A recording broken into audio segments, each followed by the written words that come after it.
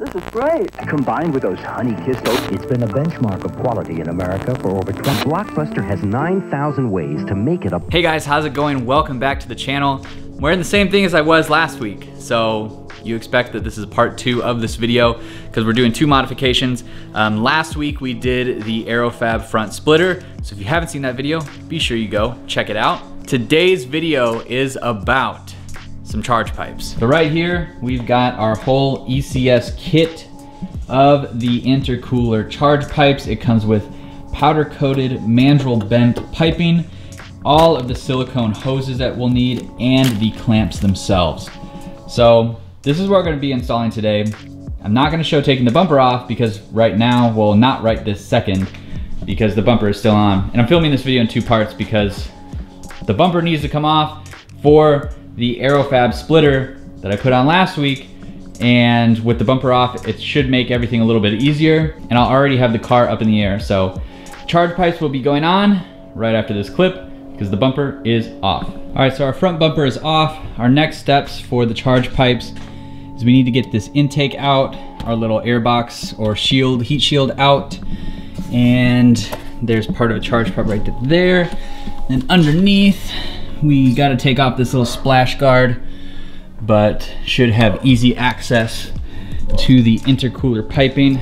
So next step, I'm gonna get the air box out and the intake and everything and get that lower splash guard off, and then we can take a look at what we're doing. All right, quick update. We got our intake out along with our heat shielding. And I don't know if you can see it, but yep, that's the ground because we got our splash guard out. All right here. So now our next step, so now we're gonna get this top charge pipe out. We're gonna take off that silicone hose that we put on. And once we get everything off the top, then we're gonna move down to the bottom and start taking things out from below.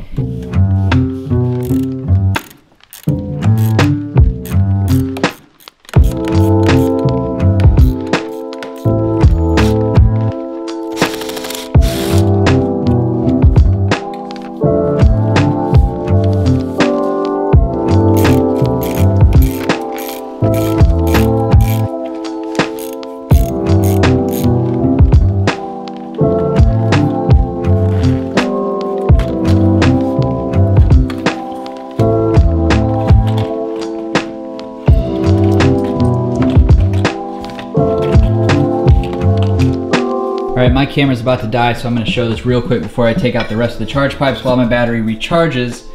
You can see right there the difference in the inlet outlet size of the ECS stuff compared to the stock tube, so should definitely help get rid of any bottlenecks in the airflow system. All of the charge pipes are out, throttle body is done, everything's out of the bottom, and what I've been doing is just kind of preparing these. Haven't really been clamping anything down yet, but getting everything prepared to go back in the car.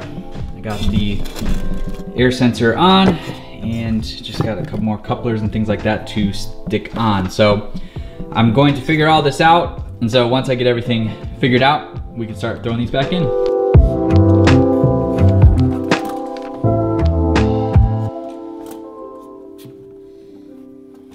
And our first pipe is in. This one is coming from the turbo outlet, and we've got it all tightened down with the bracket. It goes right down there and underneath to the intercooler. Can't really see it, and there it is. So that's where it goes. So I'm gonna go ahead and knock out the next one. There's not really too much to show. It's just a lot of pipes connecting to couplers and loosening and tightening and just doing it over and over again. So that's what I'm gonna do. I'm gonna do the turbo inlet pipe, or outlet, I think it's outlet, and then we can get closer to wrapping this video up. All right guys, after a lot of moving around, reseating pipes and couplers, we've got it done. So here's our charge pipes going in and out of the intercooler. Very nice powder coated red. Not really gonna be able to see it except for the top, so it's cool. I like that it adds a little bit of accenting to the engine bay. This is next step would be an intercooler to really utilize all of this, and maybe that's what we'll have to do next. So let's get everything, intake and everything back on, and I will wrap this video up for you guys. Intake is back on. You can see the charge pipe down in there. If you're looking close enough, you see that red powder coat. So very cool. I feel like I would need to get this red powder coated too. I don't know, it might be too much, but I don't know, I'll have to think on that. I think this looks good as is though. I got everything tight. I'm really hoping there's no boost leaks or anything of that nature, because some of them were, they felt like they were loose, but they were also tight, like the hoses weren't coming off, so we'll see. So that's gonna do it for this video. It was a time-consuming install, that's for sure.